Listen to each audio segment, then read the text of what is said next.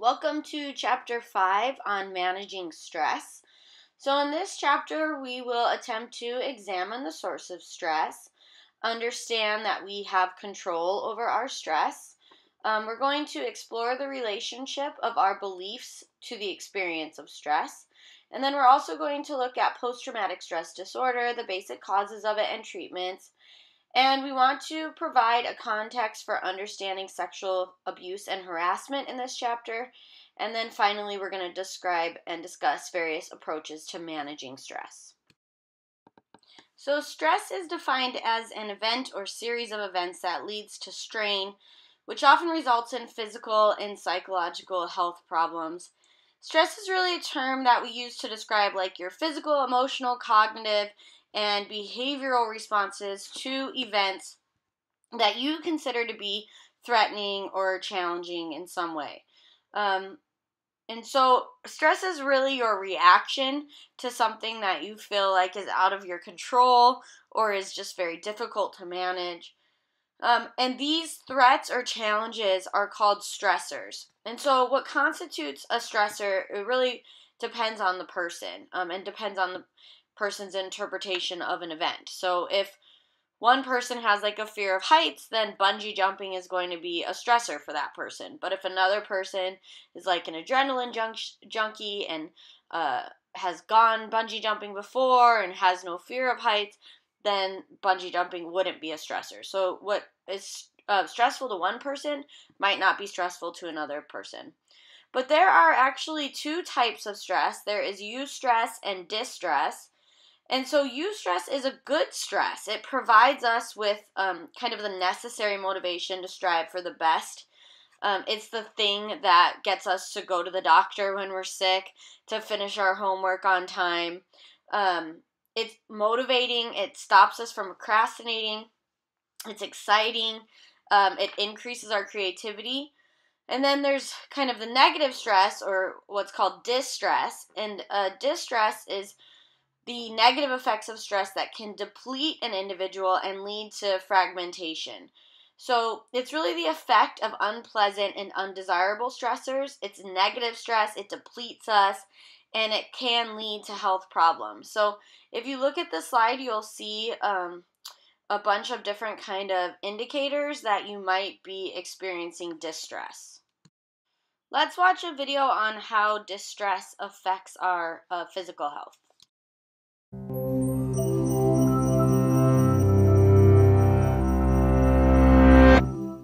Are you sleeping restlessly, feeling irritable or moody, forgetting little things, and feeling overwhelmed and isolated? Don't worry, we've all been there. You're probably just stressed out. Stress isn't always a bad thing. It can be handy for a burst of extra energy and focus, like when you're playing a competitive sport or have to speak in public. But when it's continuous, the kind most of us face day in and day out, it actually begins to change your brain. Chronic stress, like being overworked or having arguments at home, can affect brain size, its structure, and how it functions, right down to the level of your genes. Stress begins with something called the hypothalamus-pituitary-adrenal axis, a series of interactions between endocrine glands in the brain and on the kidney, which controls your body's reaction to stress. When your brain detects a stressful situation, your HPA axis is instantly activated and releases a hormone called cortisol, which primes your body for instant action. But high levels of cortisol over long periods of time wreak havoc on your brain. For example, chronic stress increases the activity level and number of neural connections in the amygdala, your brain's fear center. And as levels of cortisol rise, electric signals in your hippocampus, the part of the brain associated with learning, memories, and stress control, deteriorate. The hippocampus also inhibits the activity of the HPA axis, so when it weakens, so does your ability to control your stress. That's not all though. Cortisol can literally cause your brain to shrink in size. Too much of it results in the loss of synaptic connections between neurons and the shrinking of your prefrontal cortex, the part of your brain that regulates behaviors like concentration, decision-making, judgment, and social interaction. It also leads to fewer new brain cells being made in the hippocampus. This means chronic stress might make it harder for you to learn and remember things, and also set the stage for more serious mental problems like depression and eventually Alzheimer's disease. The effects of stress may filter right down to your brain's DNA. An experiment showed that the amount of nurturing a mother rat provides its newborn baby plays a part in determining how that baby responds to stress later in life. The pups of nurturing moms turned out less sensitive to stress because their brains developed more cortisol receptors, which stick to cortisol and dampen the stress response. The pups of negligent moms had the opposite outcome, and so became more sensitive to stress throughout life. These are considered epigenetic changes, meaning that they affect which genes are expressed without directly changing the genetic code. And these changes can be reversed if the moms are swapped. But there's a surprising result. The epigenetic changes caused by one single mother rat were passed down to many generations of rats after her. In other words, the results of these actions were inheritable. It's not all bad news, though. There are many ways to reverse what cortisol does to your stressed brain. The most powerful weapons are exercise and meditation, which involves breathing deeply and being aware and focused on your surroundings. Both of these activities decrease your stress and increase the size of the hippocampus, thereby improving your memory. So don't feel defeated by the pressures of daily life. Get in control of your stress before it takes control of you.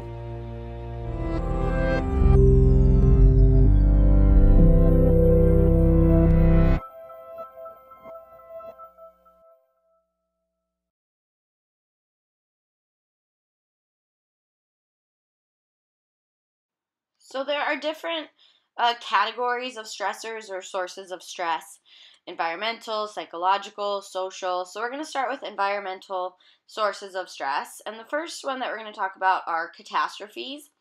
And these are unpredictable, large-scale events that create a tremendous need to adapt and adjust, as well as overwhelming feelings of threat.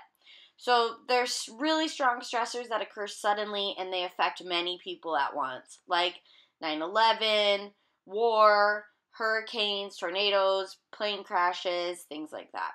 And what's interesting about catastrophes is that they may produce less stress in the long run than events that are maybe a little less devastating. And the reason that psychologists say that is because these catastrophes, they happen and then they're over, they're behind you, and you have lots of people to talk to relate to about it. We're kind of all in on it together. So that tends to help us to get over it faster. There is the exception of terrorist attacks because they're intentional, and many people fear that those attacks are going to happen again in the near future. And there are some studies that show that the government terror alerts, like when we have the red alert or the orange alert, like the different color systems that indicate our threat of terrorism, that those actually increase stress in people. And then another environmental stressor are personal stressors, and these are major life events that have immediate negative consequences, but those negative consequences generally fade with time. So it could be things like family death, divorce, losing your job, failing at something really important to you. But a personal stressor can even be something positive, like marriage or moving or getting a new job or having a baby. They usually produce major immediate stress reactions, but then those stress reactions kind of taper off as you acclimate and habituate to the new experience or the new baby or the new marriage or whatever the new situation is. And then another environmental stressor are hassles, and these are the daily annoyances of everyday life. They cause minor irritations, and they're not really problematic if it's just like one or two a day, but they can have long-term ill effects if they compound, kind of pile up together, and then if they continue for a long period of time. So examples of hassles are being stuck in traffic. Any type of overcrowding can be stressful. So even if you're like at Disneyland and people are standing too close to you, Or there are long-term hassles, which could be like job dissatisfaction or unhappy relationship. Things like poverty can be considered under the category of hassles, because, poverty is obviously a lack of money, which leads to a lack of resources, including medical care. We see that overcrowding does tend to be associated with poverty. Like, people that are in poverty will often many people will live together in a small space. Um, Poverty also usually includes being in a noisy environment. There's increase of illness, violence, and drug abuse, all which are kind of stressors that go hand in hand with poverty. And then another hassle is considered job stress. So job stress is having like a heavy workload, a lack of variety or meaning, lack of control or decision making power, working long hours, working in poor physical conditions, or having a lack of job security.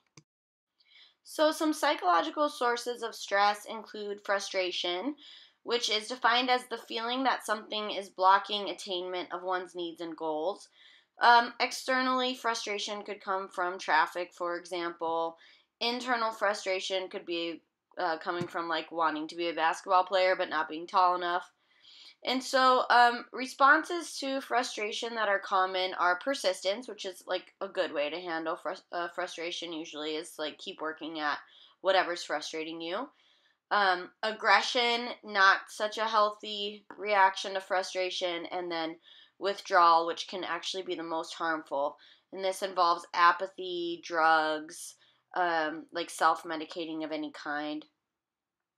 So, the thing about frustration is that, like we said, it can lead to aggression, and is defined as actions meant to harm or destroy a person. And so, when we look at studies, we find that unemployment is one of the factors correlated highly with murder of women. And that is true when those women are in abusive relationships. So the abuser gets frustrated because they're unemployed, for example, and then they are more likely to displace that anger or take that anger out on their wife who they've been abusing. So if you are a woman in a domestic violence relationship, and your partner has a difficult time with frustration and usually responds by being aggressive, you're 4 times more likely to be murdered than someone who isn't in that situation. And then the next psychological source of stress is change. And change is a source of stress when it involves readjustment in our living circumstances. So, like we talked about on the previous slide, moving, getting married, getting fired, any major change, especially when it's unexpected, can be a huge stressor to us. And then another one is pressure. And so, pressure is a source of conflict when it involves expectations and demands for behaving in certain ways. Time pressure is the most common form of pressure causing stress. So, having deadlines for homework or for work. And so, studies actually do show, however, that pressure decreases creativity. So, if you are a business owner and you're trying to get your employees to be creative, then if possible, the ideal situation would be to try to not put pressure on them or time deadlines that are very strict. And then the next psychological source of stress is uncontrollability. And this is having no degree of control over a situation or a particular event.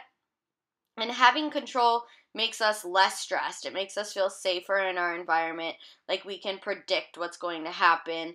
And so one of the major components of uncontrollability is feeling like you can't predict an outcome.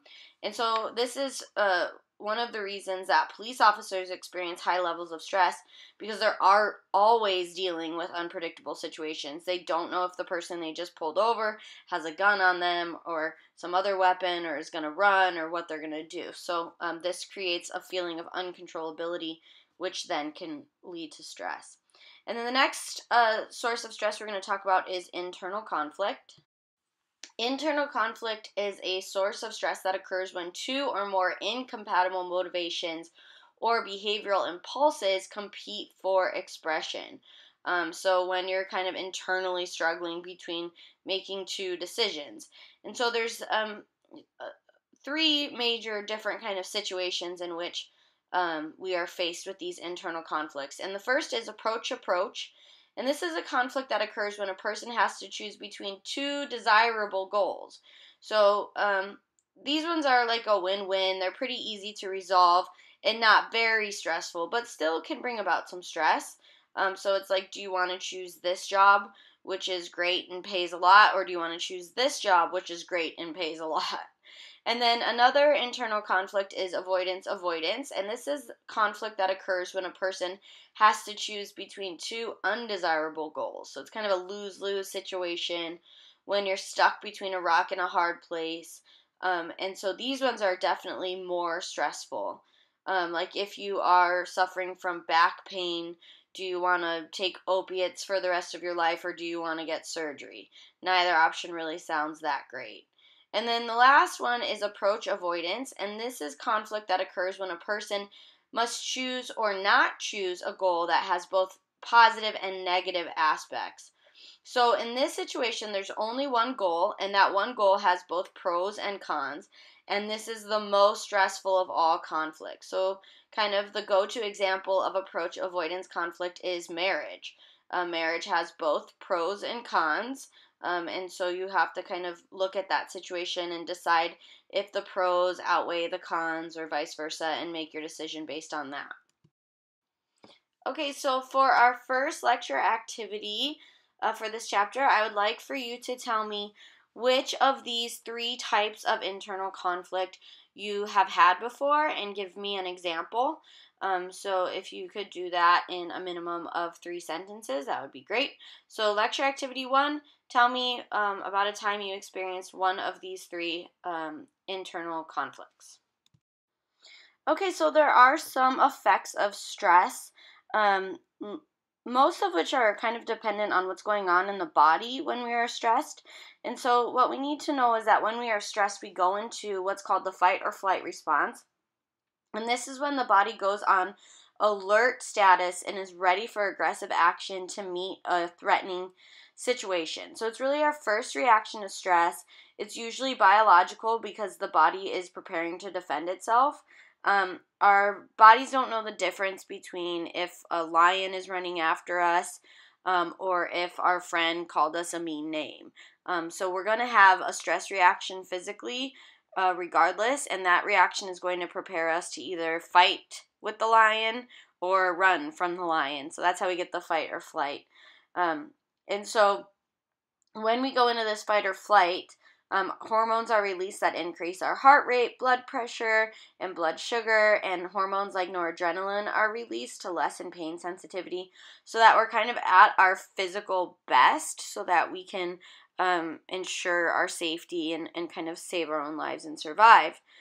But the body can't stay in this defense mode forever, so continued stress will weaken the bodily functioning. And a weak body makes us more susceptible to disease, deterioration of body tissue, colds, flus, etc. And so there's also something called psychosomatic illness. And this is a physical illness that is largely caused by psychological factors such as stress.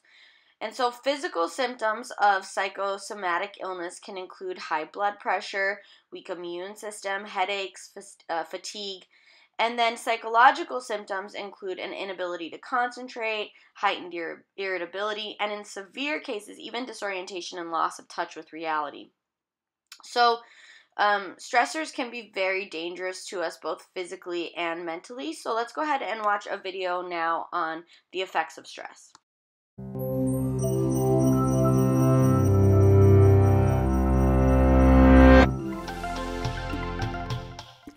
Cramming for a test?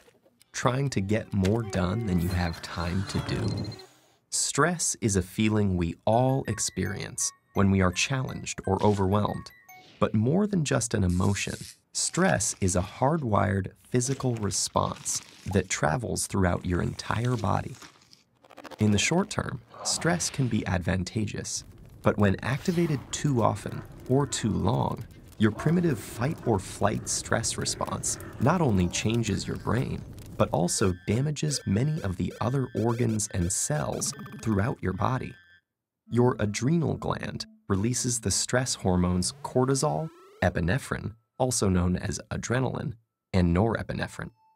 As these hormones travel through your bloodstream, they easily reach your blood vessels and heart. Adrenaline causes your heart to beat faster and raises your blood pressure, over time causing hypertension.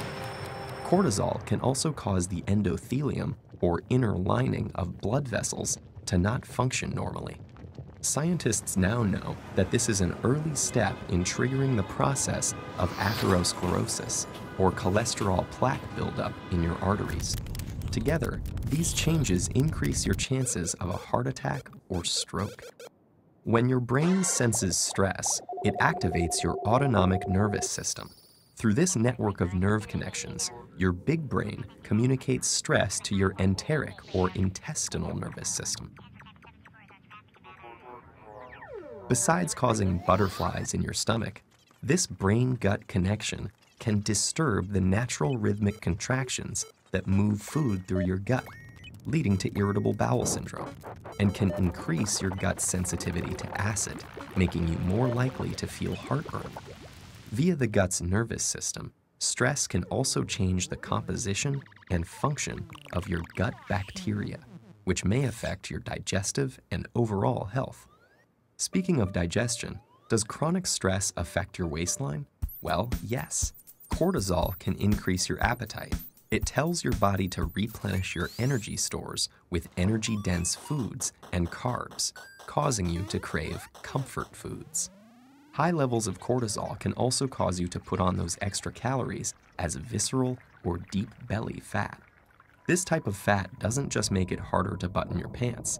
It is an organ that actively releases hormones and immune system chemicals called cytokines that can increase your risk of developing chronic diseases, such as heart disease and insulin resistance. Meanwhile, stress hormones affect immune cells in a variety of ways. Initially, they help prepare to fight invaders and heal after injury, but chronic stress can dampen the function of some immune cells, make you more susceptible to infections, and slow the rate you heal. Want to live a long life? You may have to curb your chronic stress. That's because it has even been associated with shortened telomeres, the shoelace tip ends of chromosomes that measure a cell's age. Telomeres cap chromosomes to allow DNA to get copied every time a cell divides without damaging the cell's genetic code. And they shorten with each cell division. When telomeres become too short, a cell can no longer divide, and it dies. As if all that weren't enough, chronic stress has even more ways it can sabotage your health, including acne, hair loss, sexual dysfunction, headaches, muscle tension, difficulty concentrating, fatigue, and irritability. So, what does all this mean for you? Your life will always be filled with stressful situations, but what matters to your brain and entire body is how you respond to that stress. If you can view those situations as challenges you can control and master, rather than as threats that are insurmountable, you will perform better in the short run and stay healthy in the long run.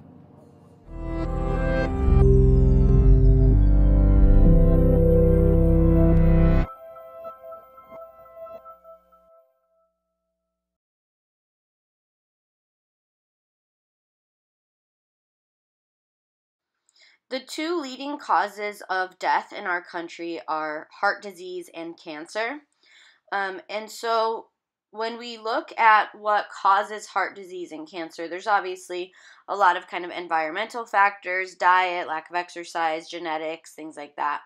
But there's also the impact of like your behavior patterns. For example, you can have a type A behavior pattern, which is a cluster of behaviors that involve hostility, competitiveness, time urgency, and feeling driven. So type A behavior pattern people are usually kind of identified as workaholics. They can be hostile in verbal and nonverbal behavior. They can have a hard time relaxing. They're kind of always moving around, trying to do several things at once.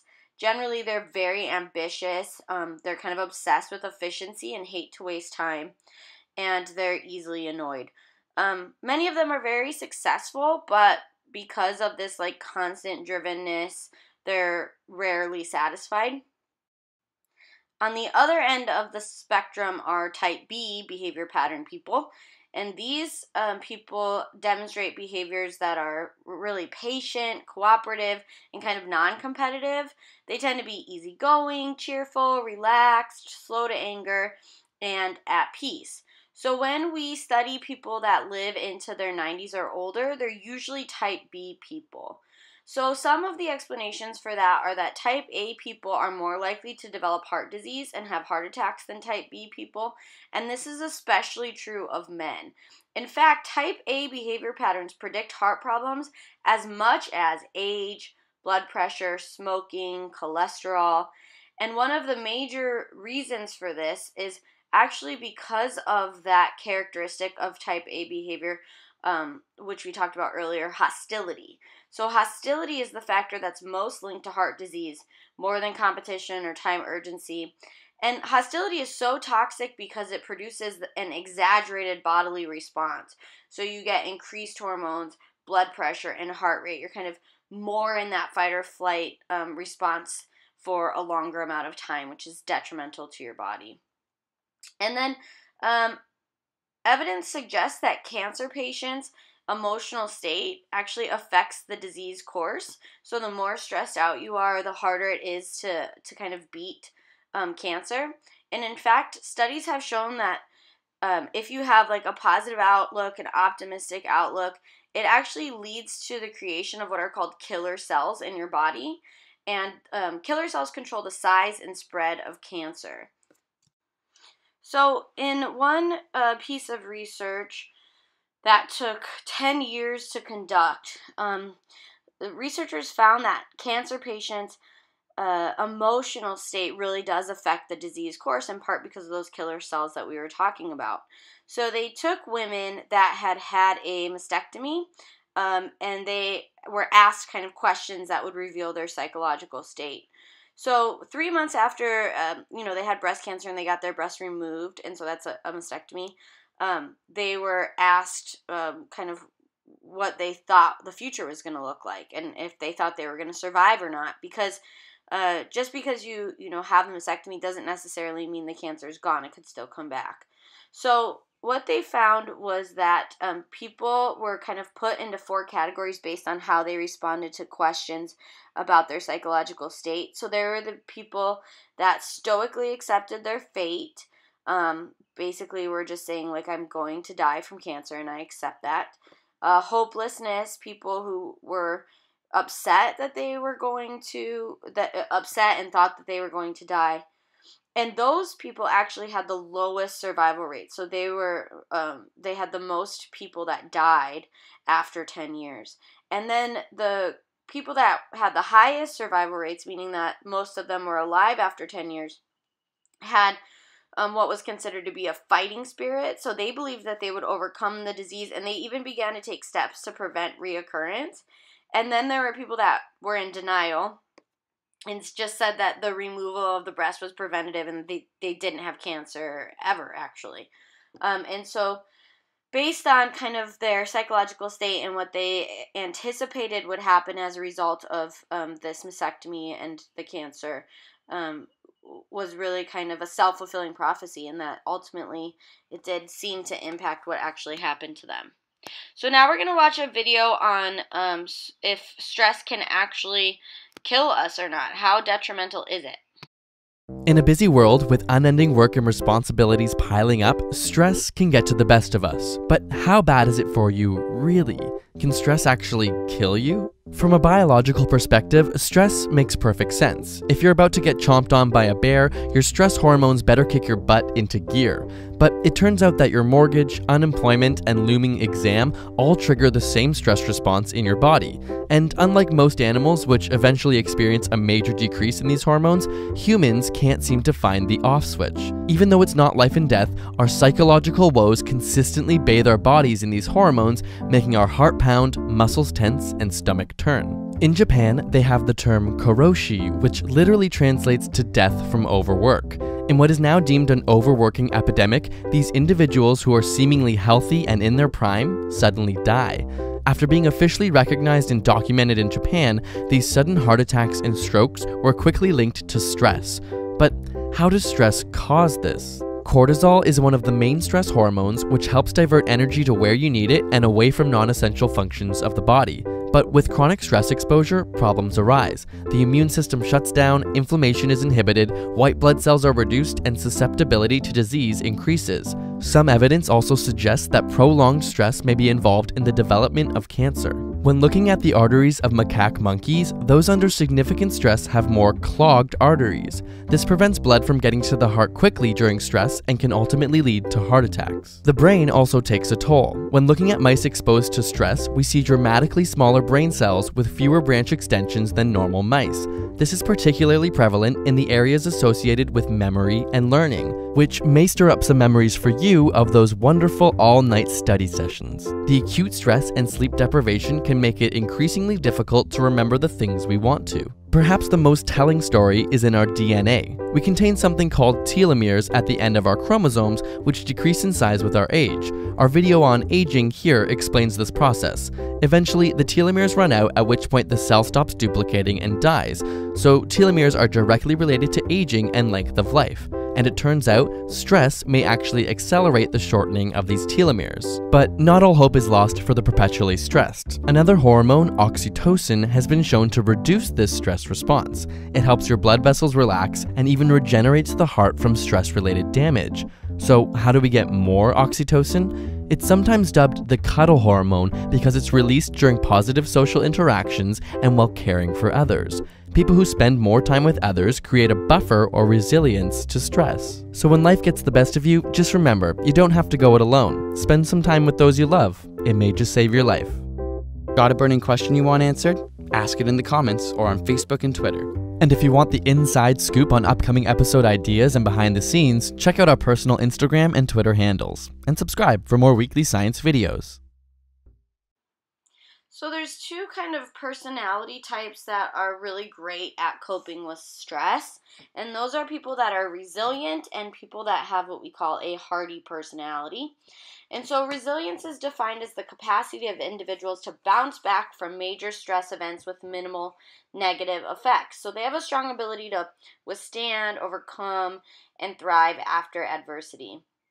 What we mean by adversity could be anything like death of a loved one, paralysis, permanent injury. And so your degree of resilience really affects your psychological recovery. So the more resilient you are, the faster you recover psychologically. And what we know about resilient people is that they generally are easygoing, good-natured, and have good social skills. So they're kind of more likely to be type B. And they are independent and optimistic. And then people that demonstrate hardiness or have the hardy personality have a personality pattern characterized by an appetite for challenge, a sense of commitment, and a strong sense of being in control of one's life. And these people are associated with a lower rate of stress-related illness, and they're the most successful at coping with stress. And so those three components that we just mentioned, for example, challenge, means that they view change as an opportunity for growth.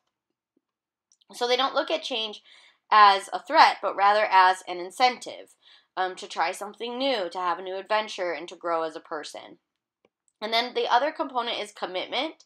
And commitment is really kind of defined as throwing yourself into your goals, believing in yourself, and having a clear sense of values in this context. So people that have the hardy personality, they really commit to their goals and they believe that their activities are important and meaningful.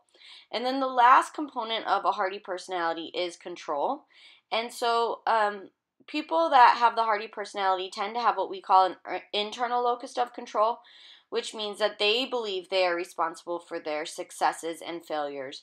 So they believe that they can influence events and they are in charge of their reactions to events and to stress.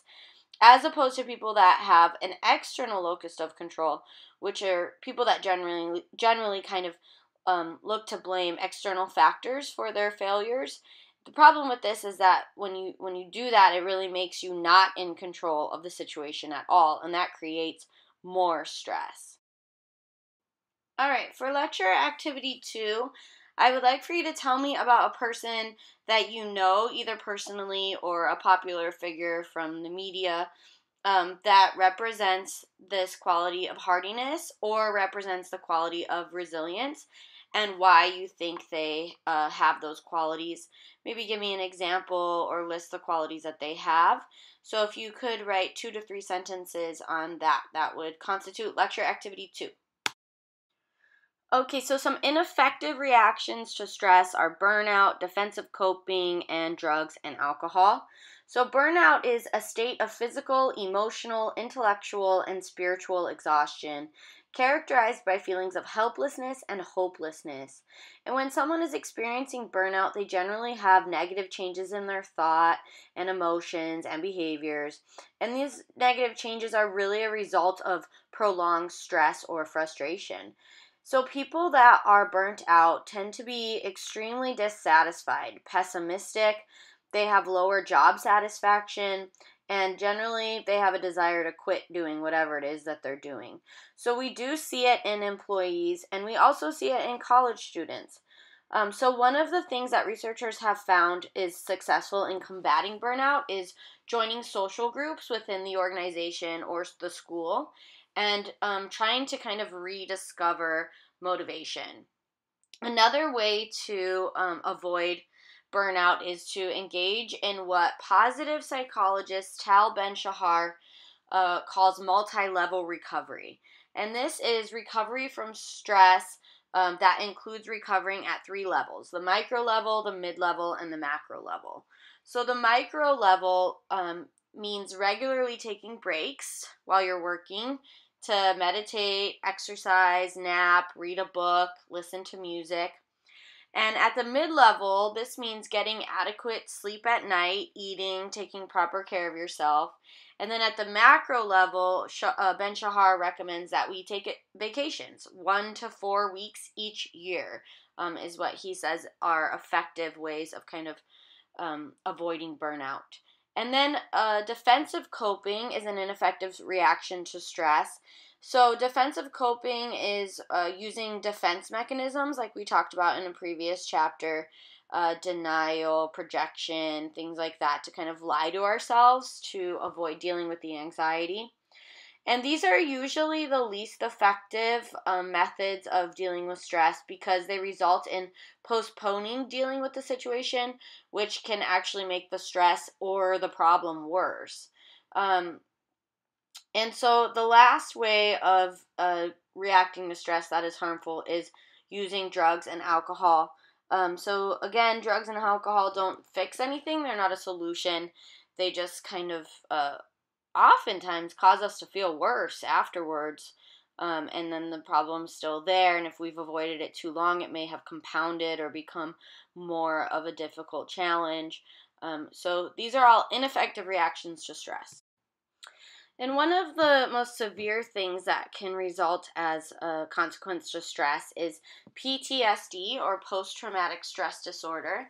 And this is an anxiety disorder resulting from a traumatic event and characterized by symptoms of re-experiencing the trauma, avoidance, numbing, and hyperarousal. So these long-lasting effects can include re-experiencing the event in vivid flashbacks or dreams. In fact, an episode of PTSD can be triggered just by a loud noise. And so it is common to see people with PTSD have anger issues or just be completely emotionally numb. It can be difficult for people with PTSD to maintain relationships. It's common to see sleep disorders like insomnia in people with PTSD. And then very commonly we see drug and alcohol use associated with PTSD. So currently we know that PTSD affects at least 2.2% of the American population, or 7.7 million people.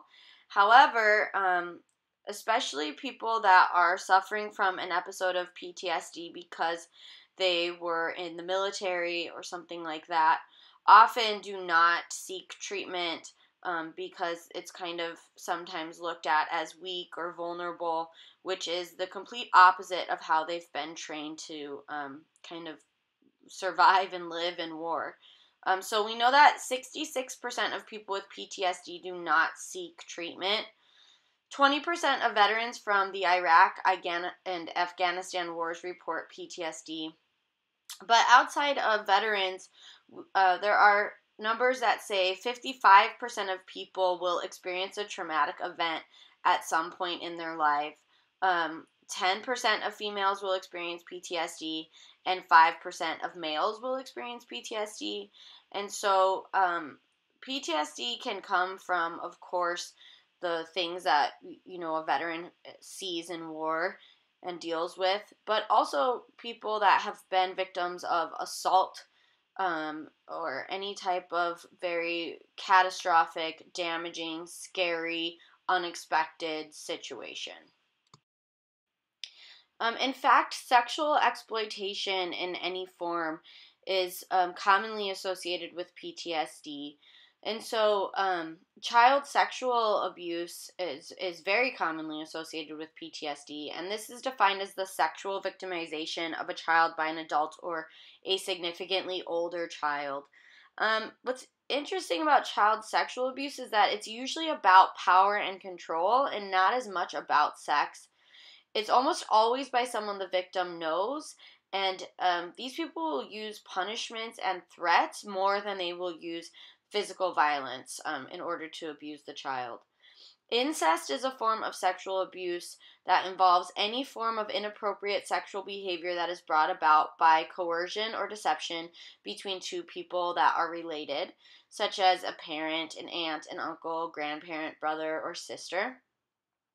And so, pedophilia is a word that is associated with child sexual abuse, and it is a person that suffers from a disorder where they have uncontrollable sexual compulsions involving children.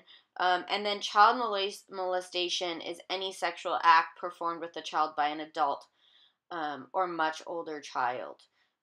So when we look at incest and childhood sexual abuse, one of the things that researchers want to know is who are the abusers. And so only 7% of cases happen with someone the victim does not know, which means 93% of cases are involving someone the victim knows. Abusers are usually shy and victims of child sex abuse themselves. They're usually attracted to children of either gender, and they fear adult intimate relationships.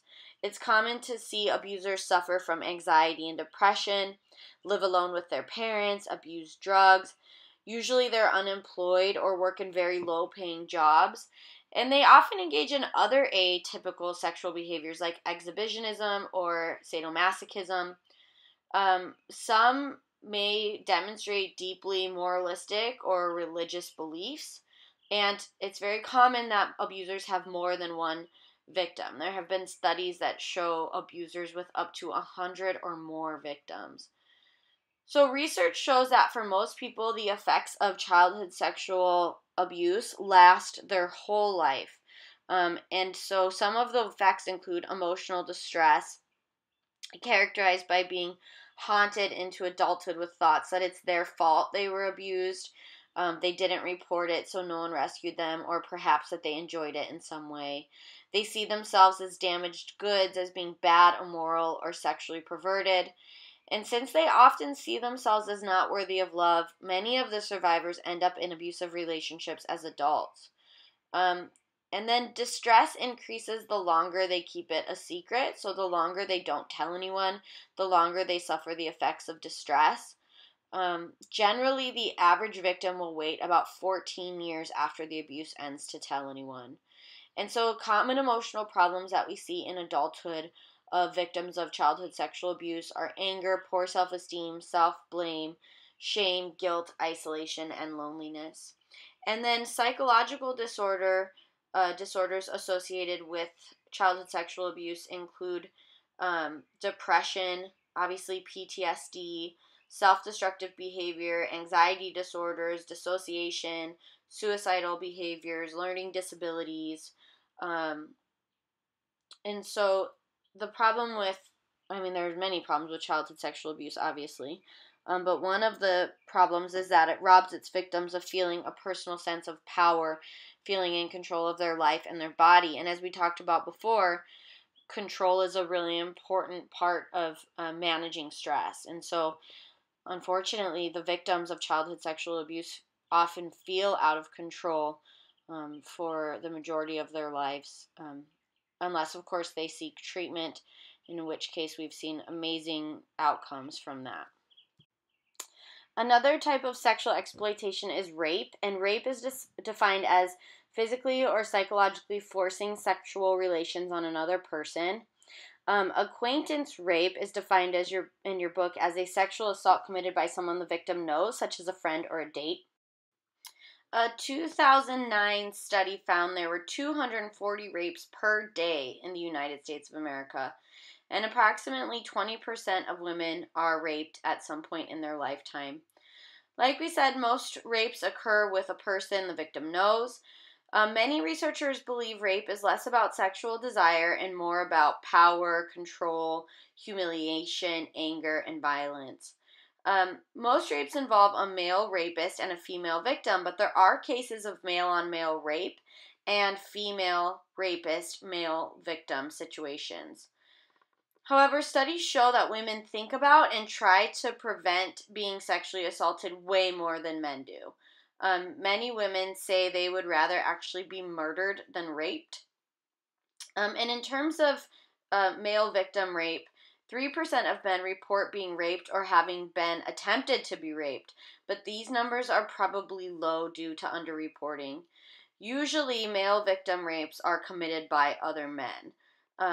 40% of women that are raped are between the ages of 12 and 24 years old. And then another kind of rape is date rape. And date rape is forced and unwanted intercourse with someone in the context of dating. Date rape drugs are often used to kind of allow or assist in the date rape itself. So date rape drugs are powerful sedatives that render a rapist potential victim unconscious or otherwise unable to resist. And alcohol use by the perpetrator or the victim is involved in the majority of college date rape situations. And the last type of sexual exploitation that we're going to talk about that usually results in stress is sexual harassment.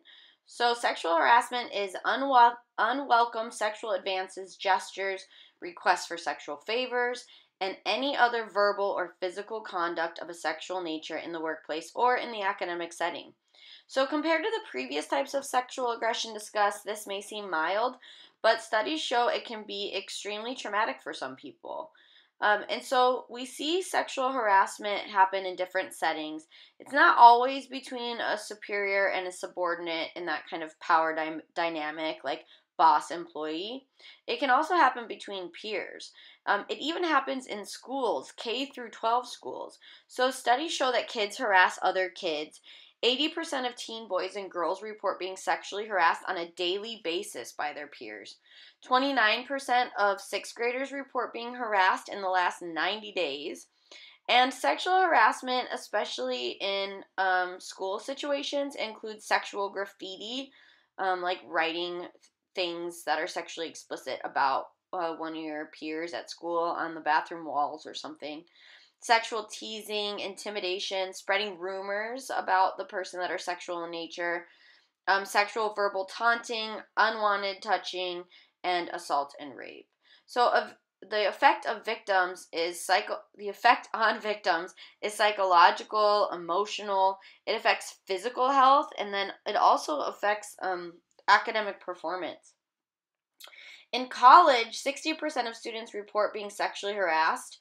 Most colleges have policies that prevent professors from engaging in sexual relationships with students. And this is a controversial topic because some people say as long as the adults are consenting, it's not really a problem. But the problem is that there is that superior-subordinate power dynamic there. Is it really consensual when a professor has a power over your grade? class enrollment, letters of recommendation, etc. So victims can still feel pressure, but it's more common amongst peers. So common behaviors that we see in sexual harassment at colleges are people waiting outside classrooms, continually asking for a date after refusals, comments about sex or body, or any unwanted touching. So the effects of sexual harassment on the victims includes depression, anxiety, poor academic or work performance, poor self-esteem, substance abuse, and absenteeism. All right, so we've talked about a lot of different situations that can bring about stress. And now let's talk about some constructive responses to stress. So constructive coping is relatively healthful behavior reactions to stress. And there are two major categories. There is emotion-focused coping, and there is problem-focused coping. So emotion-focused coping is when people try to manage the emotions in the face of the stress by trying to change the way they feel or perceive the problem. Examples of this could be accepting sympathy from others, or looking on the bright side, or looking at the stressful situation as a learning opportunity. And emotion-focused coping is often used most successfully when it's probably not a situation that you're going to be able to change. And so you kind of have to accept that situation, like if you've been fired and it's official. So instead of kind of trying to solve a problem in that situation, you can accept that this has happened and try to look at it as a learning opportunity. However, if you do think you can change a situation, then you can use problem-focused coping, which is where you try to modify the stressful problem or the source of stress by developing a plan of action. So, for example, if you're stressed about bad grades, you can start a study group. If you're stressed about work, you can talk to your boss about ways to kind of manage that stress or different tasks that you can do at work that might be more meaningful or more productive, or different situations that might that you could put yourself in that might alleviate some of the stress, working different hours or working with different people. And then other great ways to respond to stress are social support, which involves a mutual network of caring, interested others that help us cope with stress. This can be friends, family, sports teams, religious groups. In fact, studies show that healthy people that attend religious services regularly have lower death rates than healthy people that do not. And researchers believe this is because of the social support that they get through their church. And then we've seen brain activity in the area associated with stress be reduced. Just when we ask people that say they're stressed to hold hands with one another, we see that the stress areas in the brain kind of go down. And so another thing you can do to cope with stress in a healthy way is to turn a threat into a challenge. For example, if your car keeps breaking down, take an auto mechanic class. You can make a threatening situation less threatening. So if the situation seems uncontrollable, you can try changing your attitude or view or perception of the situation. Another thing you can do is change your goals. So if you can't change a situation, you can always try restructuring. For example, if there was a dancer that lost their legs in a car accident and then became a choreographer instead. You can prepare for stress before it happens. This is called proactive coping. So if you know you have a week of midterms coming up, clear your schedule, get everything you need, get prepared, have some fun munchies around the house so that you can be ready to just study and prep for that week of midterms. And then another thing you can do is take physical action, which is what we're going to talk about now. A lot of doctors and physicians believe that if you can change the way your body is feeling as a reaction to stress, like if you can lower that fight or flight response, then you might in turn feel less stress or experience less stress kind of in your mind. So stress reduction techniques that are physical are kind of attempting to deal with the way the body is reacting to the stress first, and then hopefully that will change the way your mind is reacting to the stress. So there's a couple different deep relaxation techniques that you can use to reduce physical and psychological fatigue caused by stress. The first one is deep breathing. So with deep breathing, you want to put one hand on your stomach so that you can feel your diaphragm rise and fall as you breathe in and breathe out. So the technique involves breathing in through your nose for a count of 7 seconds, and then holding your breath for 5 to 10 seconds, and then exhaling through your mouth for 7 seconds. And you want your exhalation to be audible. You want to hear yourself breathing out. And your stomach should be pushing your hand up as you breathe in and down as you breathe out.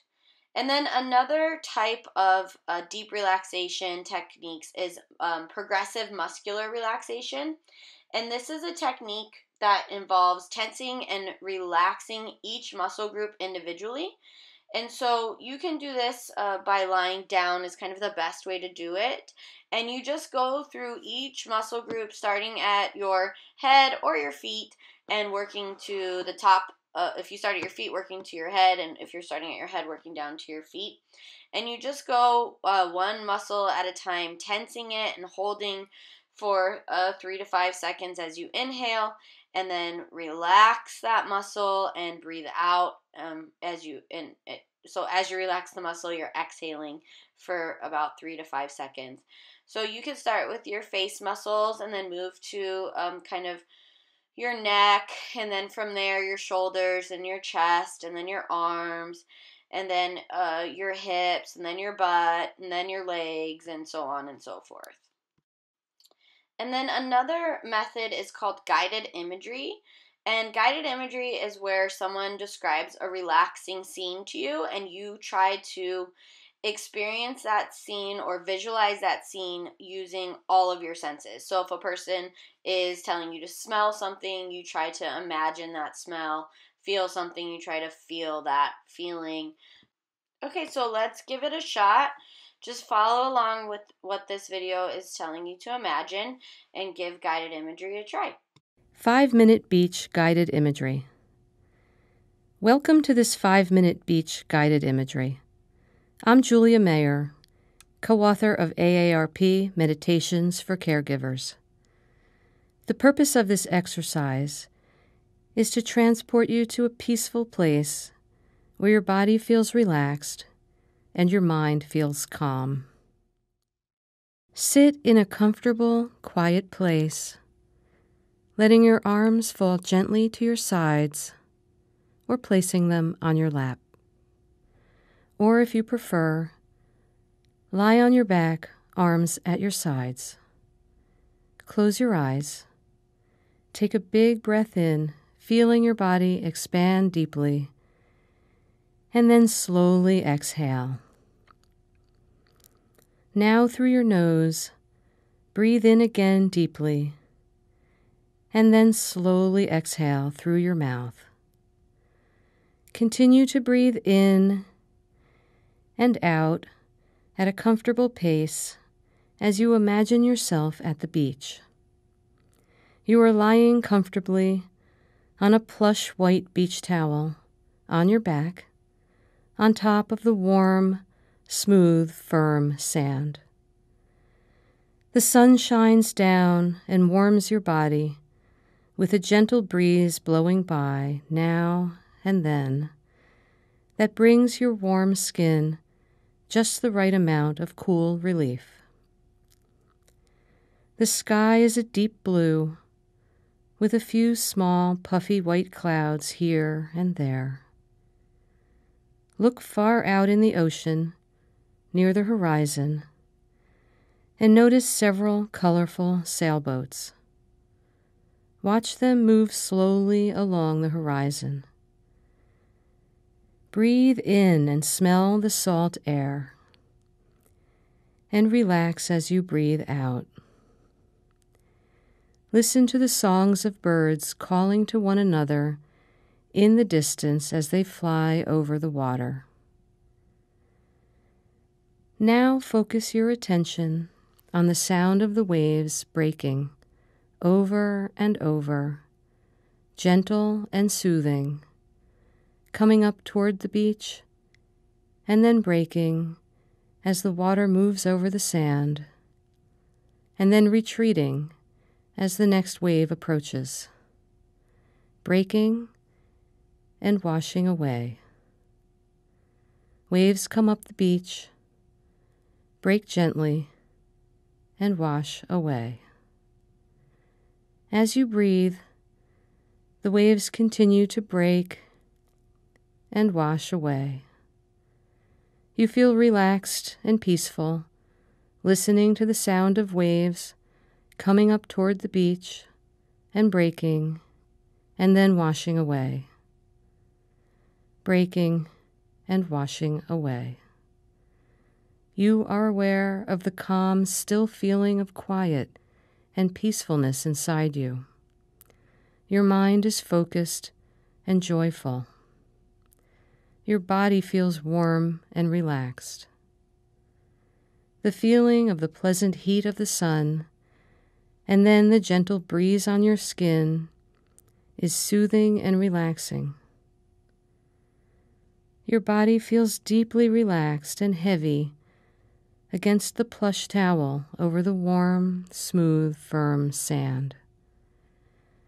Your eyelids feel heavy as you listen to the waves breaking and washing away, breaking and washing away.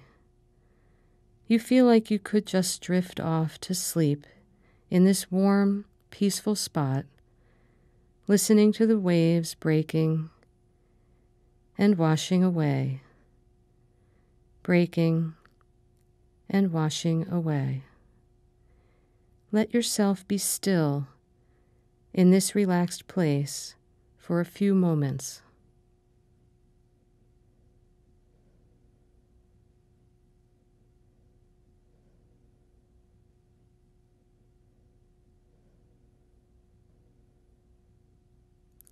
When you are ready, take a big breath in and a long, slow breath out. Wiggle your fingers and toes, and then slowly open your eyes. Notice that you are feeling calm, relaxed, and refreshed. You have now completed this 5-minute beach-guided imagery meditation to help you feel transported in your mind to a peaceful, relaxing place. Any time of the day, know that you can come back to this spot to feel focused, relaxed, and centered. For more inspiration, see our other meditations and our book, Meditations for Caregivers, at aarp.org/meditationsforcaregivers. All right, for lecture activity 3, I would like for you to give me your reaction to guided imagery. Did it work for you? Did it make you feel more relaxed or not? What did you like about it? What did you dislike about it? So just give me 2 or 3 sentences reacting to your experience with guided imagery for lecture activity 3. All right, and the next stress reduction technique is meditation. So in our culture, meditation is maybe not taken as seriously as it's taken in other cultures, but there's a big push for it now in psychology and in medicine because there are just so many benefits to meditation, both mentally and physically. So meditation is a process of directing our attention to a single, unchanging, repetitive stimulus, and the aim is personal transformation. It's a tool to increase our awareness, become centered, and achieve an internal focus. And so one of the things that we're going to do now is watch a video on the scientific power of meditation and all of the ways it helps. The definition really focuses on the spiritual or psychological ways that meditation helps, but there are some other benefits to it that are cognitive and physical as well. So let's go ahead and watch the video first, and then after you watch the video, we're going to try meditation. For thousands of years, people have practiced meditation for spiritual, emotional, and physical well-being. But from a scientific perspective, how exactly does meditating affect your body? Does it really do anything? It all starts in the brain. During meditation, brain scans see increased activity in regions directly correlated with decreased anxiety and depression, along with increased pain tolerance. The default mode network, in particular, is activated when one's mind is at rest and not focusing on the outside world, and has been found to improve memory, self-awareness, and goal setting. Want to be more caring to your friends and family? When scientists compared the brains of Buddhist monks to new meditators, they found the region of the brain associated with empathy to be much more pronounced in the monks. It also literally changes your brainwaves, waves, and we can measure these frequencies. Meditators have higher levels of alpha waves, which have been shown to reduce feelings of negative mood, tension, sadness, and anger. And if that wasn't enough, it also physically changes our brain shape and size. Studies found that after 8 weeks of a meditation program, gray matter was more dense in areas associated with learning, memory processing, and emotion regulation. And yet the amygdala, which deals with stress, blood pressure, and fear, had decreased gray matter. When we look at the entire body, not only do we see decreased blood pressure, but it can also increase the variability of your heart rate. And while this may sound harmful, it actually plays a critical role in properly transporting oxygen and carbon dioxide throughout your body. Think you're getting sick? In a study where both meditators and non-meditators were given the flu virus, meditators were able to produce a greater number of antibodies and had increased immune function. If we go a little deeper, we can even see changes on a cellular level. Your chromosomes have protective protein complexes called telomeres, which help reduce damage to your DNA and lower cell death. And a shortened telomere length has been linked to several diseases such as cardiovascular disease, diabetes, Alzheimer's, and cancer. Amazingly, when cancer survivors completed a meditation program, their bodies showed significant increases in telomere length. It's believed that psychological intervention, particularly decreasing stress, has a direct effect on the enzyme telomerase, which has been shown to counteract shortening by adding DNA to the shrinking telomeres. Of course, meditation is not a substitute for other medical advice or a healthy lifestyle. We don't want you leaving this video thinking it will cure cancer. But much like hitting the gym can grow your muscles and increase your overall health, it seems that meditation may be a way of working out your brain with extra health benefits. And since your brain controls, well, all of you, why not relax and say, every once in a while? And if you like working out your brain, be sure to get our ASAP Science book, which is now available for pre-sale at asapscience.com/book. We've got answers to your most asked burning questions, persistent rumors, and unexplained phenomenon. Whether you're a huge science fan or just a curious mind, the book has something for everyone, and we're so excited for you to read it and show off your newfound knowledge to all your friends. Thanks again for all the support through the years, helping us share a love of science with the world. And subscribe for more weekly science videos.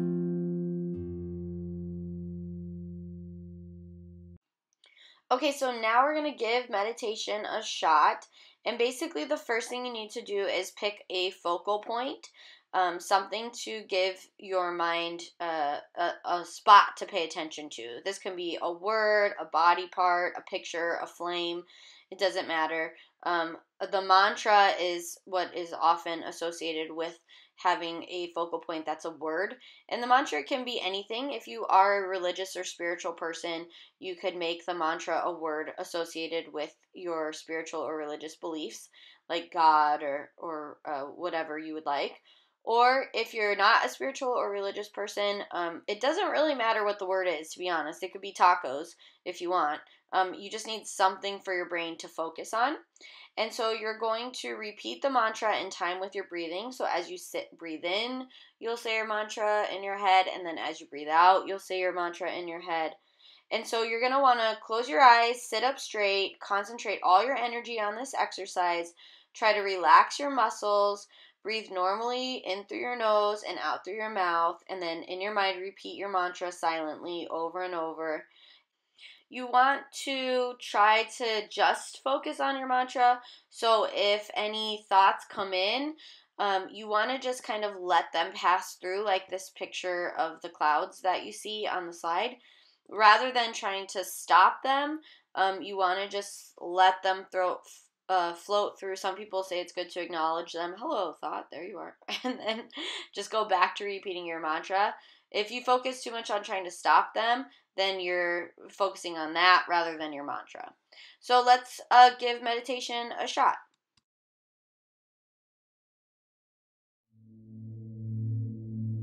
I welcome you with love, my friend. This is a quick guided meditation to calm your mind. Please sit or lie down in a comfortable position. Relax every muscle in your body. Close your eyes. Let your attention rest on your breathing.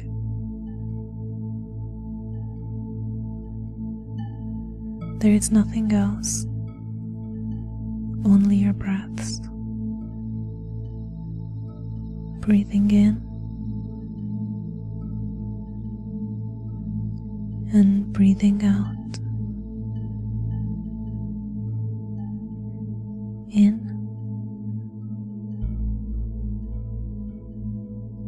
out.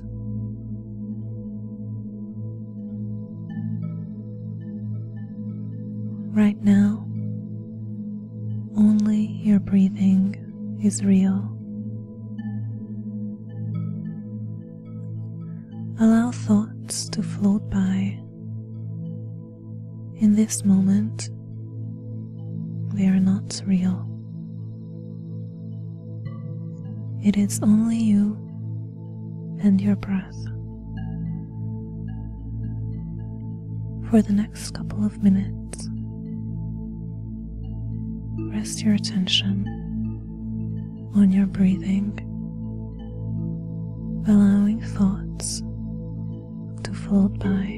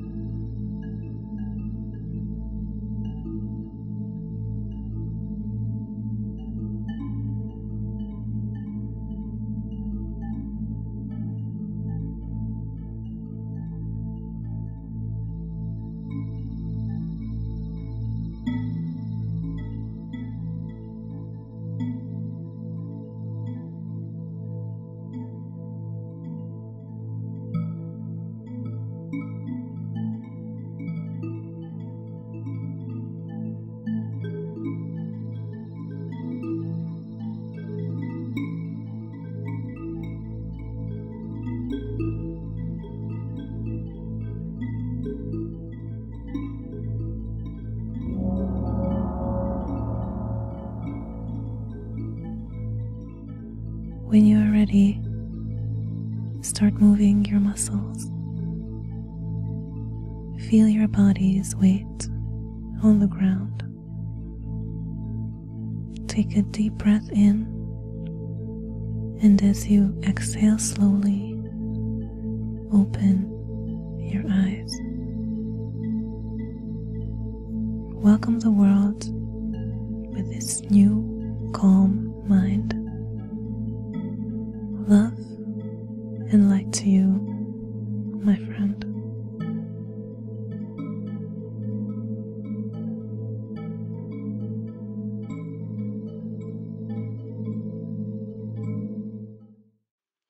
Okay, for lecture activity 4, I would just like for you to tell me your experience with meditation. Did you feel anything weird in your body? Were you able to keep thoughts from coming in? Did you have a hard time focusing on your mantra?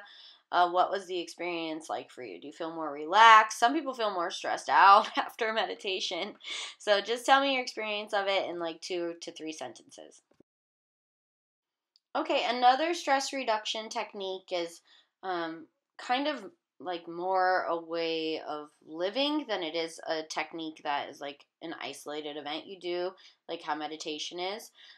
So mindfulness is almost more a way of life.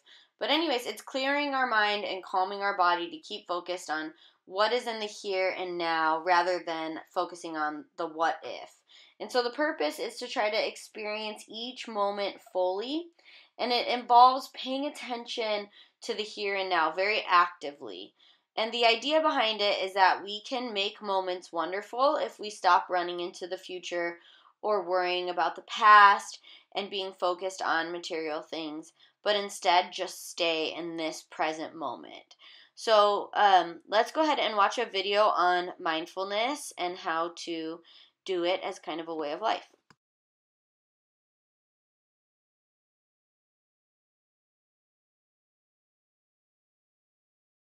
Mindfulness is the broad term used for bringing our attention to the present moment in an open, kind, and non-judgmental way.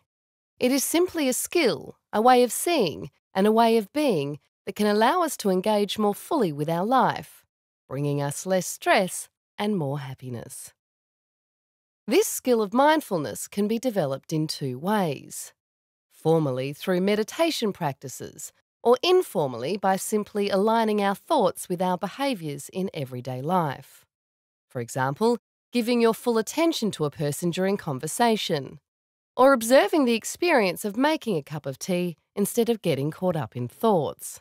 Essentially, stopping to smell the roses. Both methods of practice are beneficial and will support you to live with a greater degree of calm, clarity, and connection. The opposite of mindfulness is mindlessness or autopilot, kind of like taking the back seat and letting your thoughts and emotions drive your decisions and actions. Mindfulness works because it allows us to step out of our autopilot mode and get into the driver's seat. So instead of reacting, thinking in circles, or repeating old habits, we are able to respond to the events in life with greater empowerment and choice. We can all build our mindfulness muscle, like a workout for the mind. You've perhaps glimpsed it when engaging in an activity we love, where we feel completely immersed in the moment. For example, whilst running, swimming, cooking, painting, or playing an instrument, where our mind becomes calm and clear. Mindfulness is a tool that can allow us to bring this calm and clear perspective to all of our moments.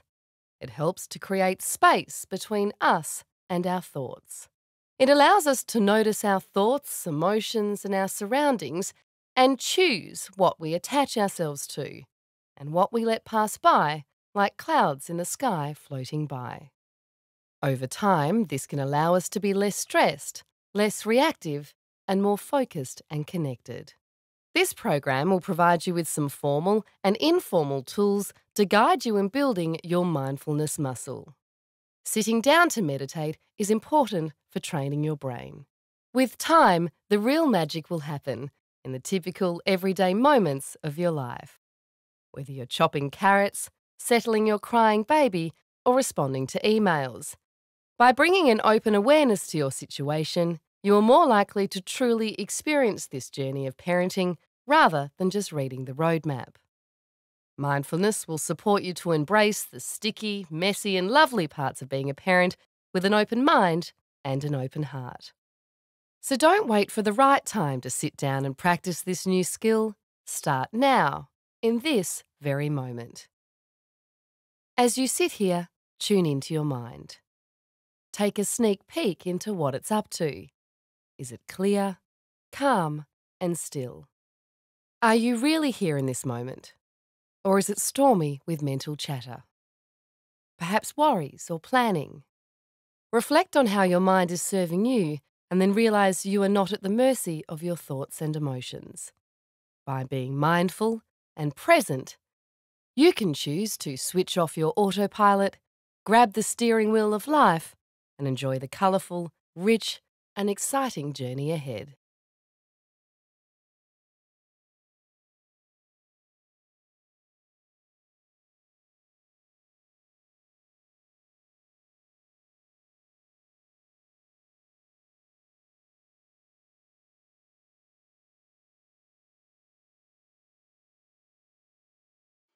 So now we're going to go over some stress reduction techniques that are maybe a little more active on your physical body's part. So the first technique that you can do is yoga. And yoga is defined by your book as a way of life that involves practice of certain mental states and physical stretching exercises that enable us to use the strengths we already have and build on them. And yoga has been associated with a decrease in problems like arthritis, back pain, digestive disorders, insomnia, diabetes, migraines, varicose veins, and obesity. So essentially, yoga is a series of different poses that you do. And I've gone to yoga before, and I was surprised at how difficult it is. You're like just standing in a pose, but for some reason you're sweating profusely. Um, and so what I was taught by my yoga instructor was that it shouldn't be a competitive thing, but you just want to kind of do each pose to your best ability. And if you can't do the full pose, then it's okay to make adjustments and kind of just do your best at the pose. So if you can't get your arm all the way up in the air, you can only get it halfway up in the air. That's just as great. And it's very important that while you do yoga, you remember to breathe. I have seen lots of people in yoga forget to breathe and be holding a pose and just pass out. So breathe, stretch, don't strain yourself. If you feel anything ripping, tearing, or burning, you're going to want to stop or relax a little. So let's go ahead and give yoga a shot. So clear a space in your room or wherever you are and follow along with this video of a yoga instructor teaching some basic poses. And don't push yourself too hard.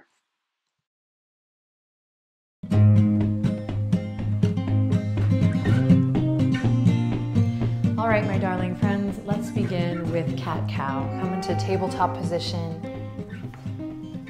And we'll start to move with the breath. Inhale, drop the belly, open the chest, nice and slow. Exhale, round through, chin to chest. Inhale, open the chest, feel the front body stretch. And exhale, rounding through. Navel draws up. Couple more here, move with your breath, nice and slow. Waking up the body, setting a mindful tone for the day. One more cow pose, drop the belly. This time really tug the shoulders away from the ears and press into the feet firmly. And then one more cat pose, really arch the spine and claw into the fingertips, chin to chest. Great work, inhale, tabletop. This time bump the hips to the left. And then turn to look past your right shoulder. Feel a nice stretch in the side body. Keep the hands and feet rooted to the earth. And then slowly, gently come through center. Bump the hips to the right and turn to look past your left shoulder. Again, keep the hands and feet grounded. Continue to breathe here as we slowly wake up the body with love. Back to center we go. Drop the elbows right where the hands are. Take a deep breath in, and then on your exhale, slowly walk the knees back. Puppy posture or heart to earth pose, a beautiful way to kick off the day. Nice chest opener here. Breathe deep, opening the shoulders. We get the head just under the heart here.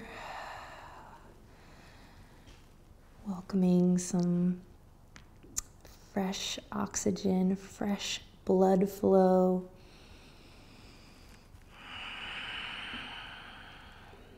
And then slowly come all the way back up to tabletop position. Again, take your time. Then we'll curl the toes under. Take a deep breath in. And on your exhale, send the hips up high, downward facing dog. Pedal it out, nice and easy. Start to deepen your breath. Shake the head loose. Give thanks for your body. And appreciate yourself for taking this moment to do a quick check-in, to move it around. When you're ready, walk the feet to the middle of the mat. Bend the knees, come into forward fold. Again, we're letting the blood flow opposite direction here. Shake the head loose, relax through your shoulders. Really feel your feet grounded to the earth here. And again, connect to a little gratitude. Definitely appreciate yourself. Smile. And you should feel good, happy, proud that you took this time to connect to your body, give it some love, connect to your breath. All right, bend the knees generously, bring the belly to the tops of the thighs. And when you're ready, we'll slowly roll it up.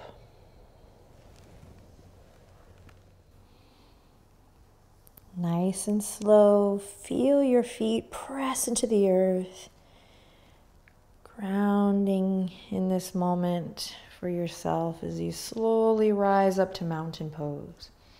When you get there, take a moment to move the shoulders a little bit, just soft, easy movement. Continue to deepen the breath.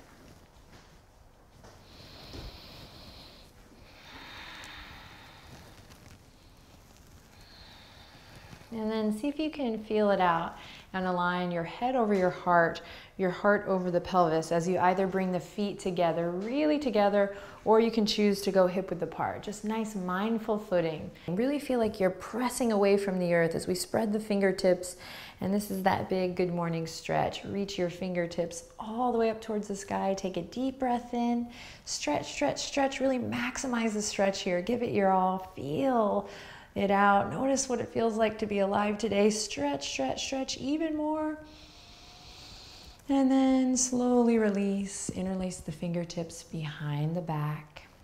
Knuckles draw down and away. This is our last move here. So draw the shoulder blades together and lift your heart. Open your mind.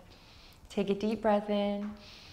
And exhale, ending with a big hug today. Release the arms. And give yourself a big hug. And I encourage you to lift your heart.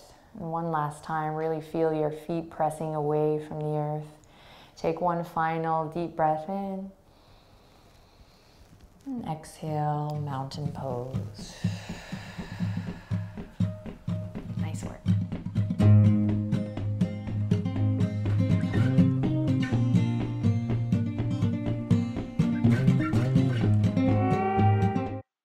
All right, so for lecture activity 5, I would like for you to give me your reaction to yoga.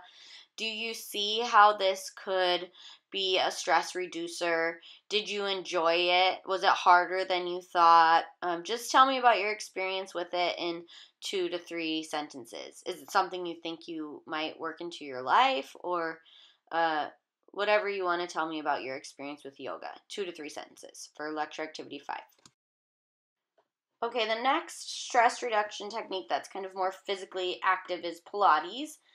And this involves a series of physical exercises paired with a specific breathing technique to fire the small internal stabilizing muscles to correct muscle imbalances, improve posture, coordination, balance, strength, and flexibility, and increase breathing capacity and organ functioning. I've never done Pilates, but I hear it's similar to yoga, but they also have equipment, so you can check that out. I don't know if we have Pilates on campus at our college, but it's widely available through cities, through different gyms that you might be a member of, and then of course there are like Pilates studios that often have free trials. And then there is Tai Chi, which exercises the body, mind, and spirit by gently working muscles to enhance concentration and reduce the effects of stress on the body. It's similar to yoga, kind of, in that you go through kind of a series of poses or movements. So let's watch a video of a man doing Tai Chi and try to follow along, and I'm going to ask you about your experience with it when the video is over.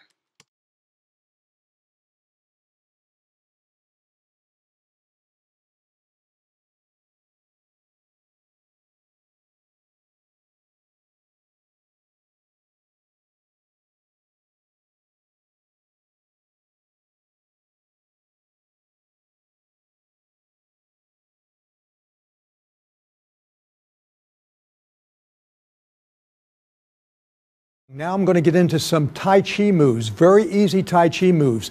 If you can get in the habit of doing this on a daily basis, you'll find your balance, your whole posture alignment will become better, and you'll also feel good. And that's the most important thing. You want to feel good all the time. You don't want to be waking up with a lot of aches and pains. So if you can, just follow me on this. I'm going to bring my feet together. My hands are resting on a table. All I'm going to do is step with my left leg on an angle, just a little step. I'm going to bring my hands up to my chest, rock forward, push both arms out, let them open slowly and rock back. I'm going to rock forward again, pushing both arms out, open, rock back. I'm going to do one more like that. Normally I do about 5 or 6. And once you're done, you bring your leg in and the hands rest on a table. Same thing on the right side. The hands come up to the chest, step 2 o'clock, rock forward, and rock back. As I rock forward, I try to keep my back foot flat on the ground, and my toes come up as I rock back. One more, and bring my leg in, rest your hands on the table. The next one is you turn your palms to the left. You step with the left leg to the side and you push the water. Turn the hands over, push in the water. Notice I'm moving in a slow pace, shifting the weight from one leg to the other. This shift is what strengthens the legs. And now I'm going to bring my left leg in and the hands rest on a table. The next move, the palms face each other, and I like to keep it about head width apart. You step with the left leg again. You rock, pretend you go over a drum, a round drum, and back. This helps your balance and also helps your brain. I'll do one more this way and bring my leg in, rest it on a table. Palms face each other again. I step with the right leg at 2 o'clock, go over a drum. By the way, I am mirror imaging you, so for those who are analytical, when you use your left, I'm using my right. And now bring your leg in and down. Next move, the palms open. All I do is step out with my left leg and I bring the hands up to form a ball right in front of my face. This is a ball of energy. As I rock back, that energy ball comes down, breaks apart gently, and then you build it up again. This helps the whole meridian system to build up energy. I'll do one more. As I come back, the hands just circle around and rest on a table. The next move, right side, palms open, step with the right leg, same thing.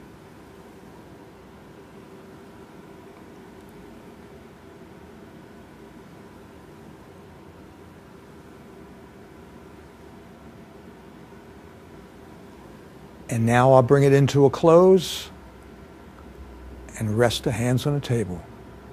The next move, the hands float up to the shoulders. Step with the left leg and the hands come down to form a ball below the navel.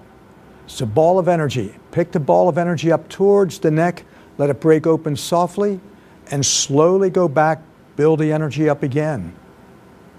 Bring it up to the neck, break open. Now as the ball comes up, I bring my leg in, turn a hand over, rest the hand on a table. Right side, go down again.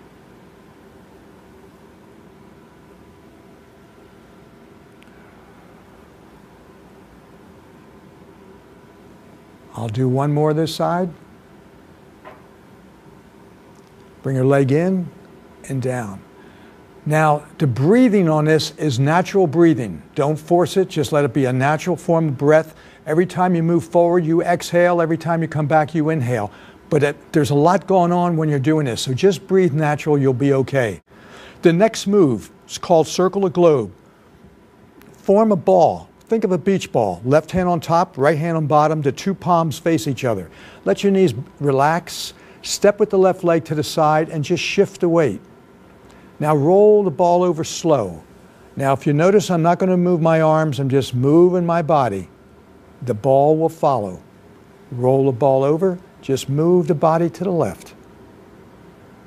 and roll it over and move it to the right and bring the left leg in and down. Next move, the hands float up to the shoulders. Step with the left leg. Slowly push the left arm out. As you come back, push the right arm out. The left arm goes out and the right arm. Left arm again, and I'll bring my leg in with that and down. Same thing to the other side. Hands up to the shoulders, step with the right leg. Push the right arm out and now to the left.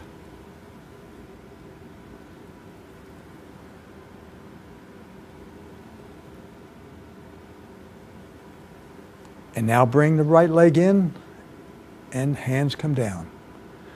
2 more moves I'm showing you. The hands will float up to the chest. Step with the left leg out and push both palms out. It's a beautiful move, very easy to do. Turn the palms over, pull it in. This is a good way to practice your breathing. Exhale as you go out. Turn the hands over. Inhale, coming back. Exhale out. Inhale in, and the feet come in and down. Hands float up to the chest again. Step with the right leg. Exhale and inhale.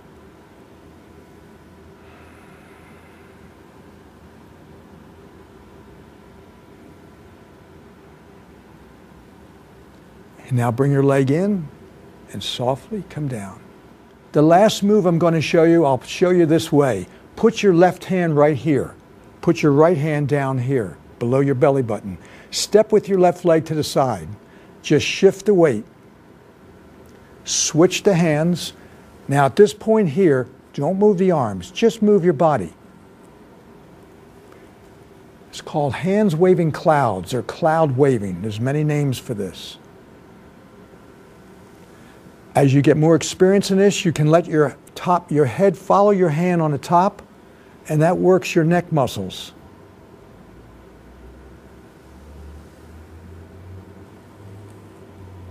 This is one of the most popular Tai Chi moves today, is this one here. And now as I shift to the right, bring your left leg in, and the hands come down. To close this, I open my palms, I breathe in, the hands come together. I exhale to the chest. I open it into the lotus flower, the flower of beauty, strength, and purity. I breathe in its strength. As I exhale, I close the flower into 2 fists. I breathe in and push it out to the universe. As I exhale, I open and I let it go. I come back into prayerful pose. Namaste.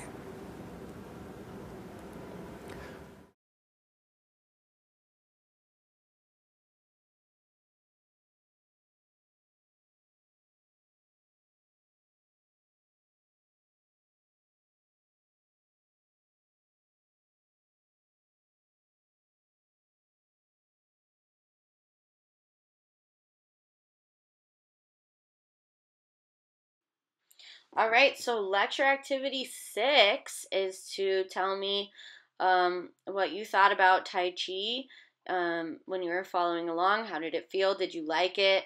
You can compare it to the other methods that you've done today and let me know what you think.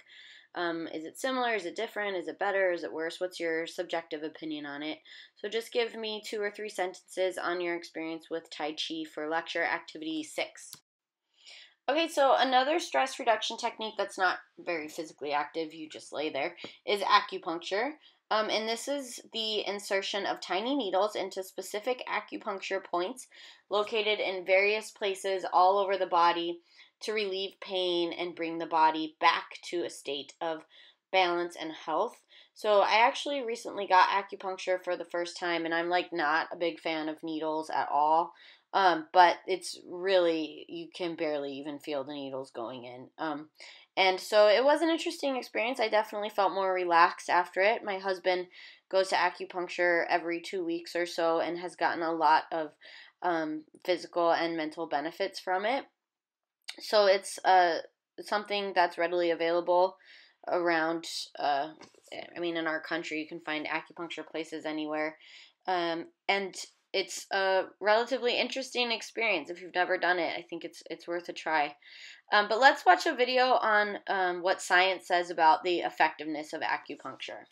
Scientifically, when it comes to acupuncture, it's hard to see the point.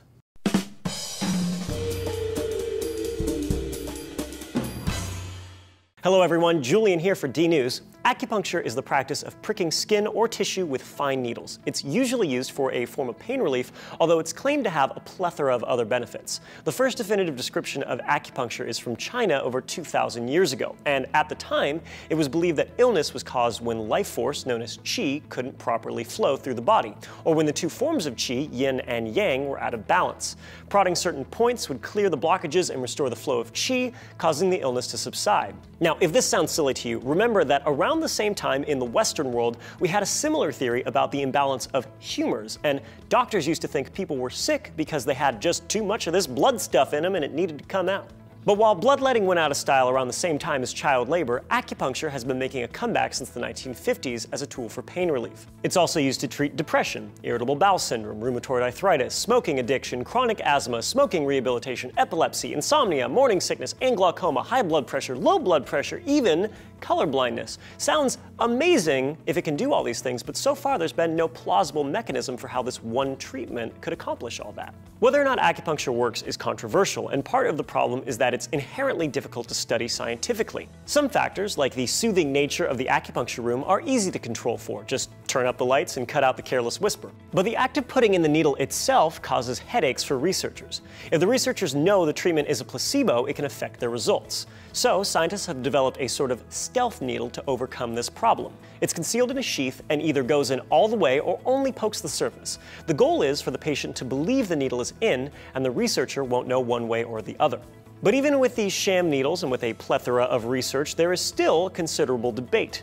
A 2003 World Health Organization review of multiple acupuncture studies showed oodles of positive results. This review, however, omitted trials where sham acupuncture and the real thing had similar effects. Plus, a majority of the studies were published in Asian journals, and as Andrew Vickers of the Research Council for Complementary Medicine pointed out in a different review of 252 acupuncture studies, all trials originating in China, Japan, Hong Kong, and Taiwan were positive. By comparison, only 53% of reviewed trials in the US favored the treatment. More recent reviews have debunked acupuncture. A 2006 meta-analysis published by the Journal of Internal Medicine found that the results of acupuncture treatment couldn't be differentiated from the placebo. A 2010 meta-analysis of meta-analyses, that is so meta, in the Journal of the International Association for the Study of Pain concluded there was little evidence supporting acupuncture as an effective form of pain relief. But in 2012, a meta-analysis out of the Memorial Sloan Kettering Cancer Center, authored by that same Vickers guy from earlier, came out in favor of acupuncture, finding it had an effect greater than the placebo, but conceded it was, quote, relatively modest. Now, this is the point where I'd normally conclude that more research is needed, but this time I'm not so sure. There have been over 3,000 trials on acupuncture, and there's still no conclusive evidence that being poked with needles alone reduces pain or other ailments in a significant way. I'll let you draw your own conclusions. Even if acupuncture doesn't have a positive effect, at worst it's usually harmless. The same can't be said for homeopathy. To learn more about this alternative medicine, check out Julia's video here. According to the National Center for Homeopathy, the first idea is that like cures like. And that's what homeopathy means in Greek, same suffering. Or that something that produces symptoms in a healthy person makes a sick person healthy. So, like caffeine, a molecule that keeps people awake, might be used to treat people with insomnia, but only if caffeine is diluted to very small amounts. Have you ever been acupunctured? Did it help with anything? Do you think it was a placebo effect? Let us know in the comments. Subscribe for more, and I will see you next time on D News. All right, and the last stress reduction technique is therapeutic massage. So in therapeutic massage, they use a light to firm touch to release tension, relax muscles, increase blood flow and lymph circulation, and create a sense of calmness. And so there's all kinds of places where you can get massages now, Massage Envy. There's like a lot of little places popping up where they'll do like a leg and foot massage or hand massage. And there are many benefits to massage. And as we talked about earlier on, a good way to kind of get in touch with your body and figure out where you're holding stress is by getting a massage and feeling where kind of the painful parts are or the knots are in your back or wherever. Okay, that is it for Chapter 5, so be sure you submit all 6 of your lecture activities and complete the assignments associated with this chapter, and we will see you for the next one. Have a great day.